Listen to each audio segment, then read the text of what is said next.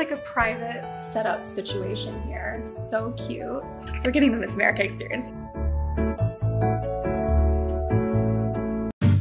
I am super excited today and also super on a mission because we have reservations at the Tiffany's Blue Box Cafe in 30 minutes and I have to get going, but I thought I would vlog really quickly and we're gonna race the clock, so we gotta get going.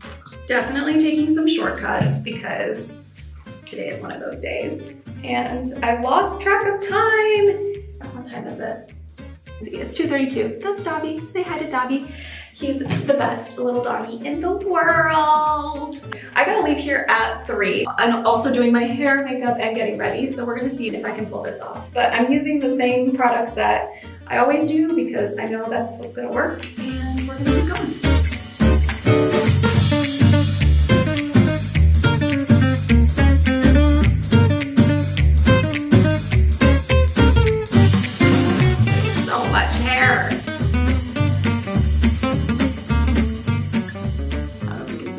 It's exactly 10 minutes, so not bad, not bad, not bad. It's 90% dry. Let's go to makeup. We're doing super, super easy today. It's also like daytime, lunch, tea time is like, you don't need a full face of makeup. And again, normally I really wouldn't even bother with foundation if I didn't have a few more friends visiting, but hopefully we're gonna see when their time visiting expires. You know, it's like those relatives that like you can't ask to leave, but like you're like ready for them to leave and like you had a really great time. I don't know if I had a great time. That analogy does not apply, but I'm ready for them to leave. Everything is hard today. You are probably wondering why we are going to Tiffany's Blue Box Cafe, and honestly, we enjoy doing it for fun. My mom and sister and I like have this little tradition of going to tea time whenever we can, and now that like our schedules have gotten so much more busier with my sister having a baby and our nephew and just life kind of going by so much more quickly, this is like really cherished time that I enjoy having with them because it's just the 3 of us and it's our time. And I'm not gonna lie, you guys, we're going to Tiffany's.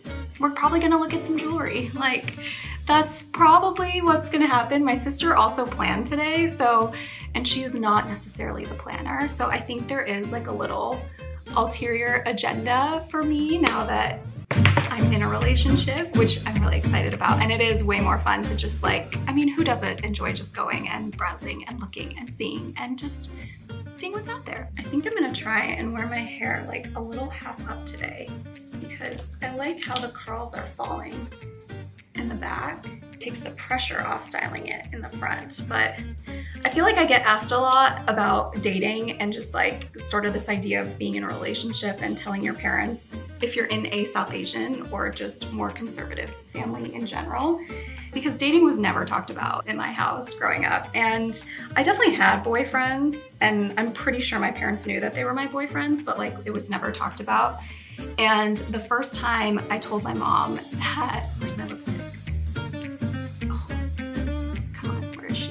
The way I told my parents that I had a boyfriend was when I was 22 and it was my birthday, and I told them on my birthday, I was like, can I invite my boyfriend to dinner for my birthday? And people can't get mad at you on your birthday, so I figured that was like a safe gamble. I'd also like graduated, and so like I just feel like I was a little more adultish, even though they had known that I'd obviously been dating. They just wasn't talked about, but this was like the first time I really like said it.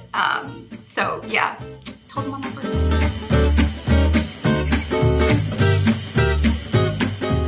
Super cute, I know. Got these little shoes, these mules. They're Gianvito Rossi. I don't know if I'm saying that right, but I love a good mule, especially for this transition time. Little Chanel, can never go wrong with it. Oh, and the last thing, I always have some sort of perfume in my bag. In every bag, I just put little samples. This is, I think, a Dia Sandorga one because I'm in a rush. I didn't think about it, but that's why you put a sample in your bag. This one's jasmine, and it actually smells pretty good, so I'm gonna get a good feel for it.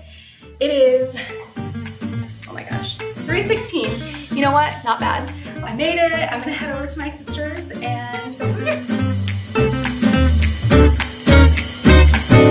They opened the showroom in April of this year, so it's still brand new and it is gorgeous. There are 9 floors. We started with some hot towels at our tea time at the Blue Box Cafe by Daniel Boulad.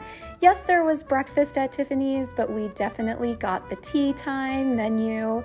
I got the Tiffany special tea, which was delicious. Cheers!